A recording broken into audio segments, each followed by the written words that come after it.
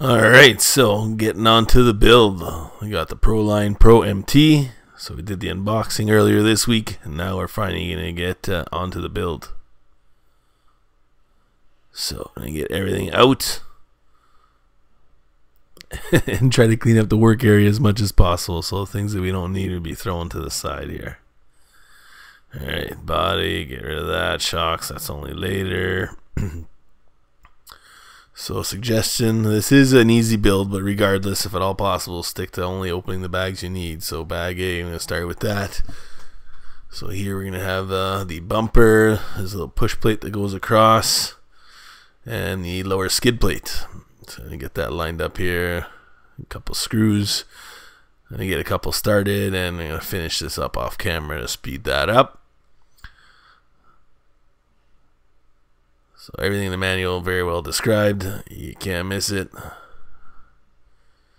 Alright, so now we have the bulkhead and the shock towers.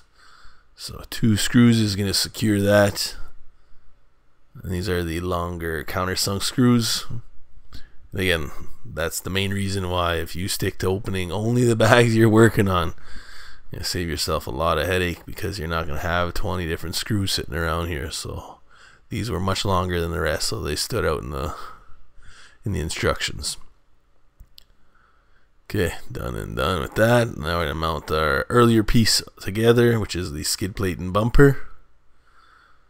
So we have 4 countersunk screws underneath. We're just going to throw 2 in there, mock it up. And parts bag B. And this here will be the cross member piece that holds on the body post. So alright, first we're going to start off with the shock mounting. So we have a button head screw that goes through and through, plastic spacer, and then a nut on the other end just to keep that tidied. We'll have to take it off when we install the shocks, but for now, so we don't lose anything. And here's that cross member piece I was talking about. That screws up top on the shock towers. And then from there, the body posts just slide down in. The shorter ones in the front here. So again, I'm just going to mock it up with the 2 screws here. Then we're going to put the grub screw in the body post, or set screw. That's what's going to allow us to use these caps instead of body pins. It's the first for me. Hopefully that holds up. Alright. So now we're going to go with our upper links. As I'll let you guys know, I could have let it slide, but those links go behind the shock tower, not in front. So I'll fix that up off camera afterwards. Okay, now for the A-arm, I'm going to slide the brace up front, put the screw back in here, and then that's just going to slide right through the bulkhead. And we have a nut on the end of that to lock everything in. So now A-arms are on. Time to work on our steering. So first things first here, to break everything free from the parts tree. And install some bearing in the steering knuckles.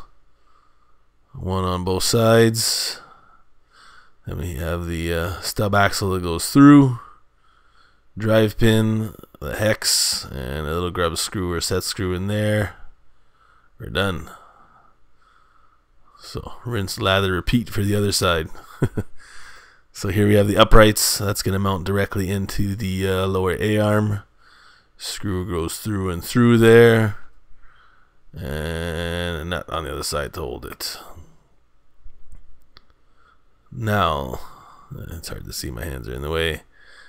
We're going to get the upper link in there. Same thing for the other side. And then we have the nut in the back. And now we're going to install the steering knuckle, should I say. We have another screw that goes through and through all the way to the top. Because we're going into the aluminum this piece, I put a little bit of thread lock into that so it doesn't vibrate itself out. Not gonna lie, that part was hard to line up. We got it done. Alright, so do the same on the other side. And we're ready to mount that to the front of the chassis. So underneath there we have 3 countersunk screws. We're just going to get one in there so we can line it up. And we're going to get the screws up on top to go on that, I call it the push plate. It gives you a little bit of give on the bumper, whatever you guys want to call that. It's not the shock tower.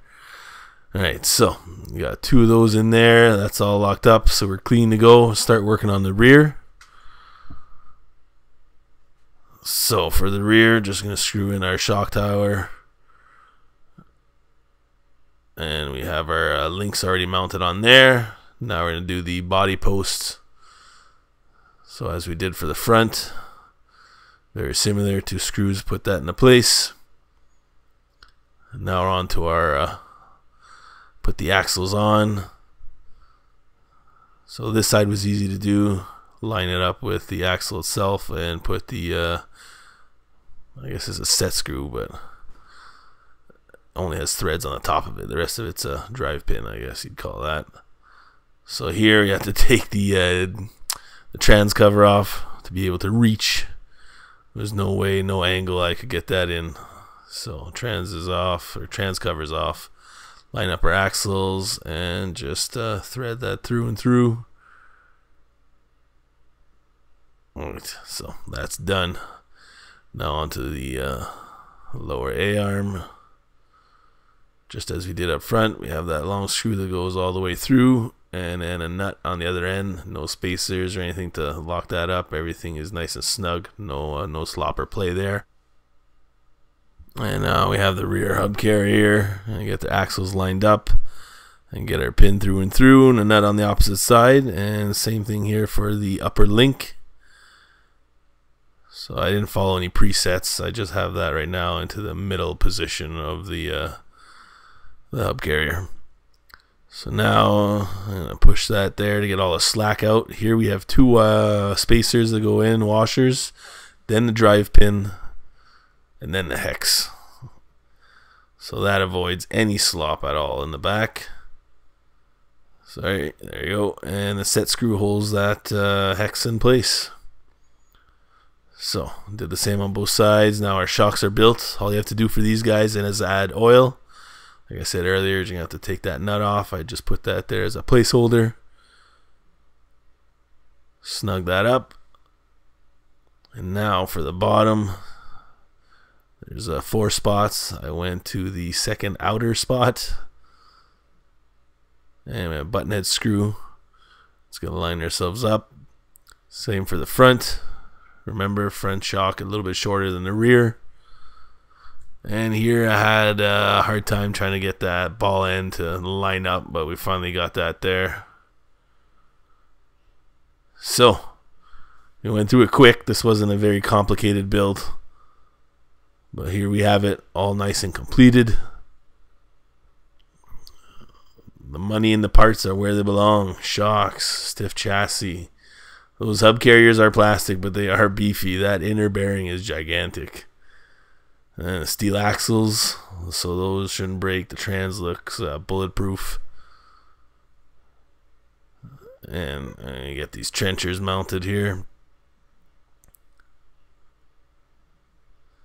So all in all, like I was mentioning on the unboxing, this here is going to be the go-to bashing rig. Trying to figure out what I'm going to use as a power plant. Thinking maybe going to go with a Castle SCT. Not sure. I want to go with something big anyways. Maybe something new. I don't know, maybe a fusion system. Be nice to try something different, but we'll see. Whatever's priced right at the hobby store is probably what's coming home. Alright, we're just going to finish up here with that rear tire. And then get the body on there so you guys get a final look. Pretty excited to see how everything is going to mount up. I've never used I don't even know what that mounting system's called, but ultimately no body pins. It's a little screw caps that's going to hold everything together. Alright, I'm going to get the other side done and we'll be back at the body.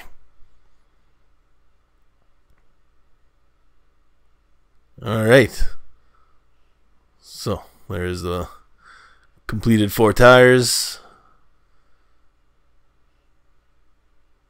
And finish it off with the Sentinel body. Looks very nice, and like I mentioned in the unboxing, that body is super thick, so gonna take a beating for sure. So everything lined up with those not pre-holes, but little dimples on the body there to show you where to use the reamer. So everything's nice. And those caps just screw on nice and easy. There's an O-ring in there to keep it from backing off. So it's not as quick as body clips, but body clips don't usually last in the bassing session. You end up finding them a couple weeks later down the street. Alright, so we're done. Looks good. Those shocks stand out. You see the aluminum. I'm a big proponent of aluminum on my rigs. So I'm really digging the look. I'm loving all that aluminum. So guys, thanks for watching. Please thumbs up and subscribe.